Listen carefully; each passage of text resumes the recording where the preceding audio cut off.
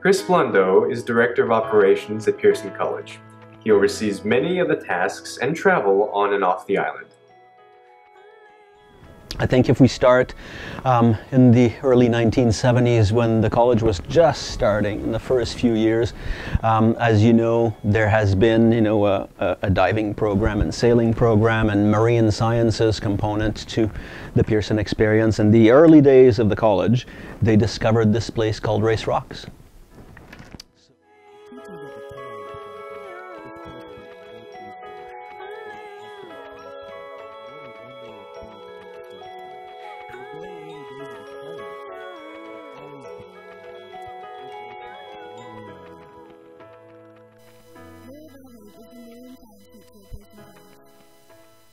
Race Rocks is an invaluable resource for the marine science course, really. It's an outdoor classroom that I love to use as often as possible. It's a bit of a challenge to get there, but once we're there, the experiences that students can have are incredible. And I think it's a life-changing experience for many students, just being able to go out to the pile of rocks that exists with the intertidal zone really rich in organisms, both invertebrates and seaweeds and a few fishes. The bird life, the mammals on the rocks are incredible, and then just everything subtidal as well. Incredible place, really rich in biodiversity. The marine science course is a very practical course, so very hands-on. The fact that we're at Pearson College with access to Race Rocks means that students can get their hands wet, their feet wet, their boots muddy, and just the whole hands-on nature of it is the best part for me. I think, again, it's a transformative experience for students. Many of the students taking marine science are not wholeheartedly enthusiastic about science, but being able to go to Race Rocks or to the mud flats or wherever really turns them on, and it's been a cool thing for me. Les Parnell, another student at Pearson College, is both a diver and marine science student.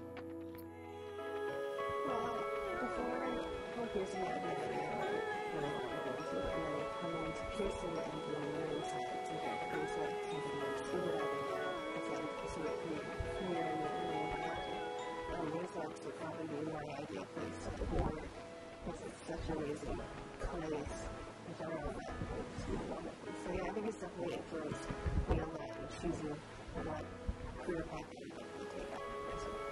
At Pearson, we were teaching a course called Environmental Systems, which is an international career course, and it was discontinued by the IB. It was kind of transformed into a different course, which I didn't feel was a very good science course, and humanities teachers didn't think it was a very good humanities course. So we decided not to offer the new IB course called Ecosystems and Societies at Pearson.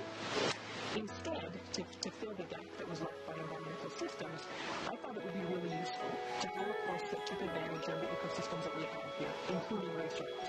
We have Ecoguardians, and we have access for students to go all the time.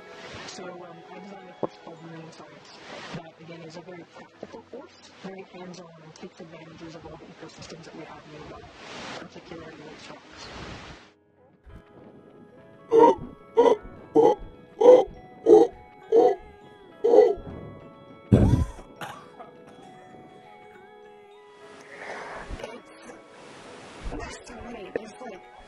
There's all the tidal currents that bring a lot of different species from everywhere, creating this amazing ecosystem underneath. If you look, actually, it's very colorful and very beautiful. It looks like something's just floating down there.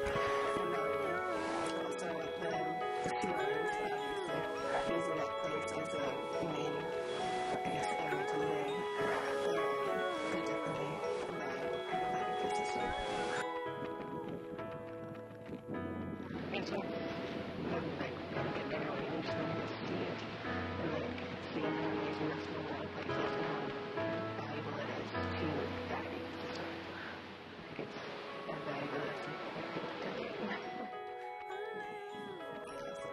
Scuba diving is my favorite place to scuba dive. It's not only are there the sea lions that make it so much more fun, because they have giant puppies that just come right into your face and try to play with you. So they like that, really, they just kind of nip and actually bite down on someone.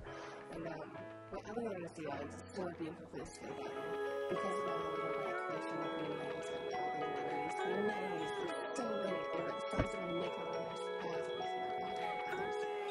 It's a beautiful place to go. Yes, I see it, so definitely started using race rocks for selection sooner as well. And there are quite a few species that go back there every year. It's certainly become a place where next to pretty like in the migration patterns of elephants. So I think it's very important that it stays there. And that race rock stays protected for these specific species.